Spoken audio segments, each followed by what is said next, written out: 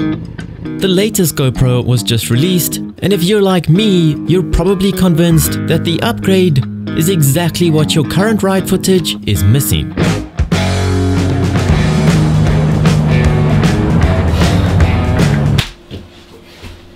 Well, here's a $450 saving tip.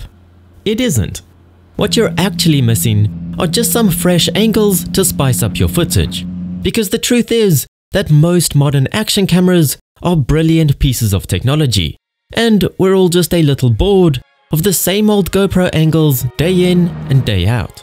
So today I've got 4 ridiculous mounts to revive your old GoPro by capturing some unique angles on your next adventure.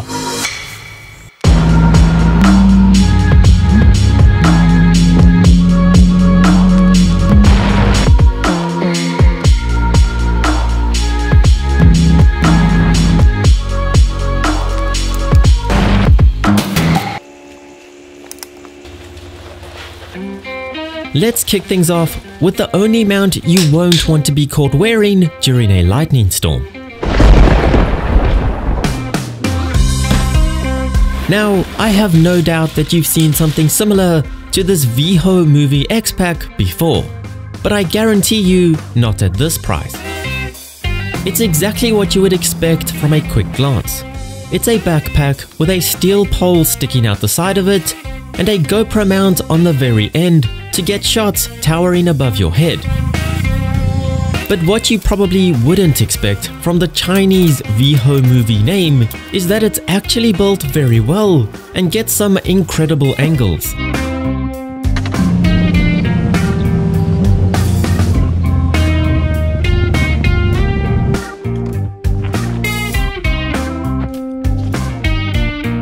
All the important stuff happens inside the backpack. There's a thick plastic backboard conformed to the shape of your back to give it the rigidity it needs, and a horizontal pipe to attach the required pieces of scaffolding. And although the zips crudely close around the pole sticking out, they are lovely zips, and the back has enough padding that you'd assume this is going to be a very uncomfortable experience. Except that once it's secured with its hip straps and chest straps, it's instantly forgotten. Well, unless you're trying to walk around the house, that is. Surprisingly, it doesn't catch the wind or act as a lever. It just sits there quietly, capturing any creative angle you ask of it.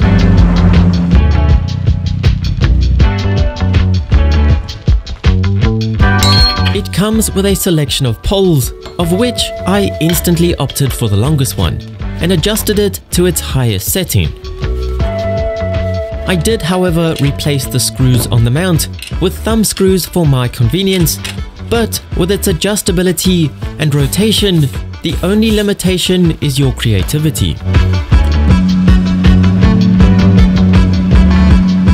Of course, you do get a few strange looks from the passing traffic, but the shots that it gets are completely worth it.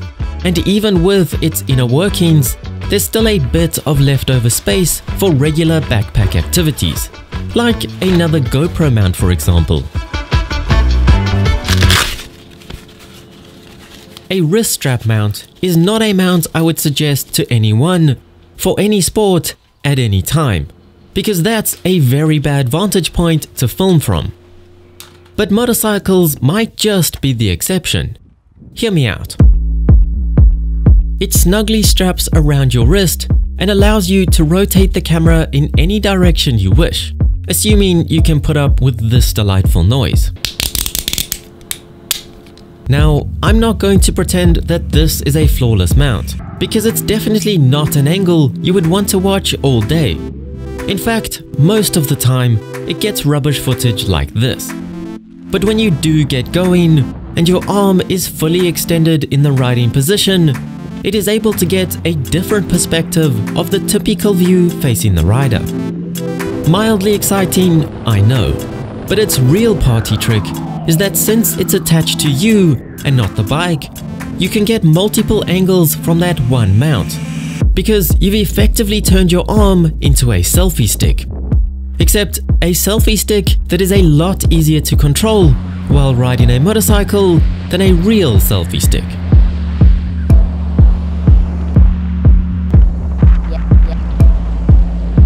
And despite its name, it isn't limited to specific limbs.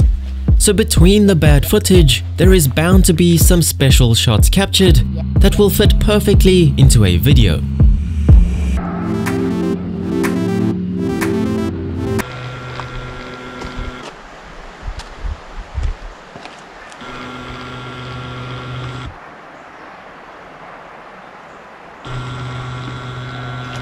That quirky little sound you can hear is the sound of the SUPTIG 360, and its purpose in life is simply to spin, which it does seem pretty good at. It's made its way into this selection of mounts despite not being able to mount to your bike, with the intention of bringing life to your off-the-bike shots.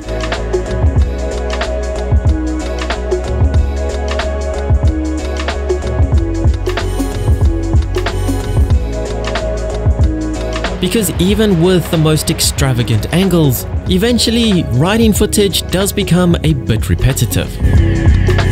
It's got an LCD display, a turntable, and a tripod mount both top and bottom, allowing you to mount your camera onto it.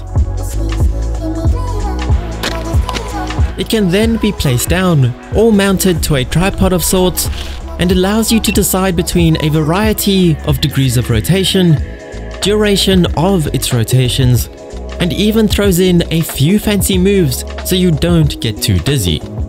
It might look basic, but it kept me entertained for far longer than it probably should have.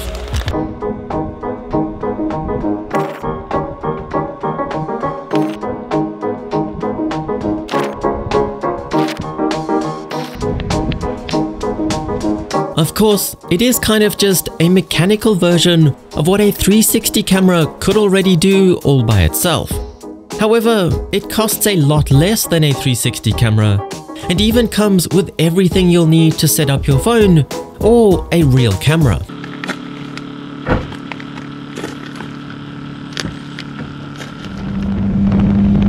If you're a fan of the perspective that a GoPro chesty mount can get you on a motorcycle, then you'll definitely appreciate this Polar Pro backpack strap mount. It's clamped to the strap of any backpack with these awesome blue thumb screws. And then a GoPro can easily be attached with the quick release plate.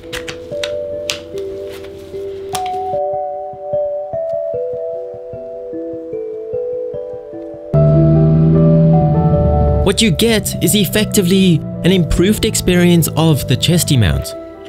It's a lot easier to put on compared to the chesty, and you don't get tangled in the never-ending supply of straps. It also sits slightly off to the side rather than dead center, meaning the tank isn't blocking your view 90% of the ride.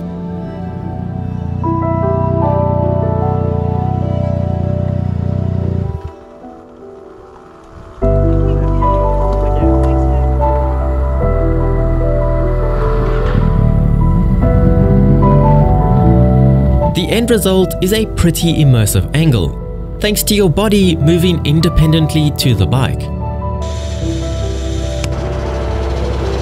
People also seem to take less notice of it in its inconspicuous location compared to a typical helmet mount, and could easily be used for activities beyond motorcycles. Assuming there is life after motorcycles, that is. But anyway, there you have a few ridiculous mounts to revive your current GoPro, and hopefully inspire you to get out on some new adventures. Let me know which angle you enjoyed the most, and which mounts I've been missing out on all this time. And I'll see you on the next ride.